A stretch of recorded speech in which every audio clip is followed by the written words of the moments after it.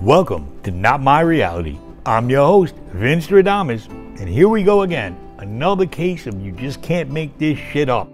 Arby's. You remember Arby's, right? The restaurant chain? Well, they recently filed for bankruptcy, but they made headlines on Sunday by bizarrely changing its social media profile to pictures as to what some people described as an Illuminati post. Yeah, the Illuminati.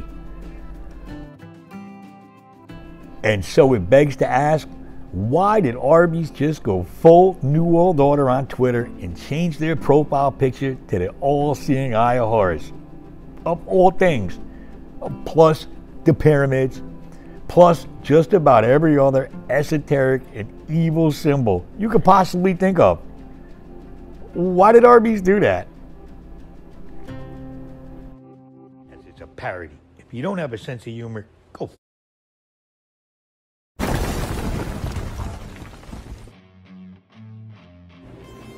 Welcome. Is this my reality? Is this your reality?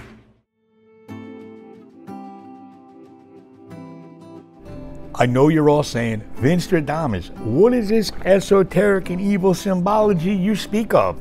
Well, look at this thing scrolling on the screen. Take a look at it. Now, take a look at this. And this is really, to say, this is satanic. Look at the similarities. You tell me. Well, that seems to have taken quite a bit of effort, if you ask me. You know, it reminds me of the old school restaurants we used to go to when we were kids, and it had the wallpaper like that, except this one just happens to have real dark occult symbology. Yeah, why not? Not only was there the image makeover based on the Historical Secret Society, but the eatery also posted a promotional video showcasing a, quote, occult-like pyramidal structure with, of course, a friggin' eye on top. Take a look at this.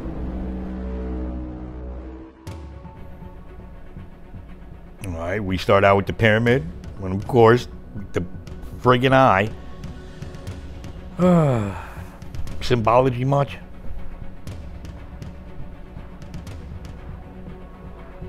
But the return is near. Very cryptic.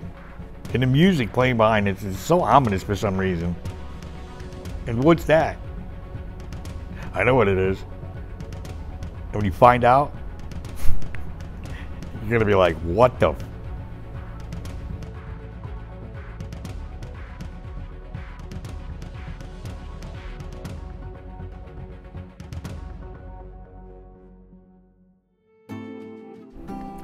Yeah, of course, nothing makes me crave a burger and fries more than some occultic imagery. Really? Who thought this was a good idea? Who's the head of branding at Arby's? Aleister Crowley? It's happening. That's what the restaurant wrote on X, formerly called Twitter.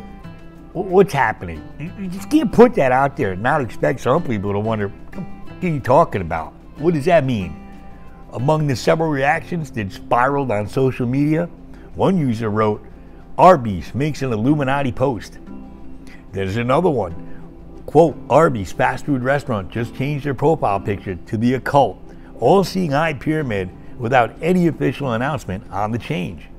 One more user questioned, the return of who? I agree, the return of who? The return of what? Really? What's your point here? What are you getting at? This weird-ass marketing campaign was, get this, intended to create a buzz about the impending return of the much-beloved triangle potato cakes to their menu. Really? Like I said, you can't make this shit up. Hey, how do we sell these triangle potatoes? Oh, I got it. Let's go all occultic.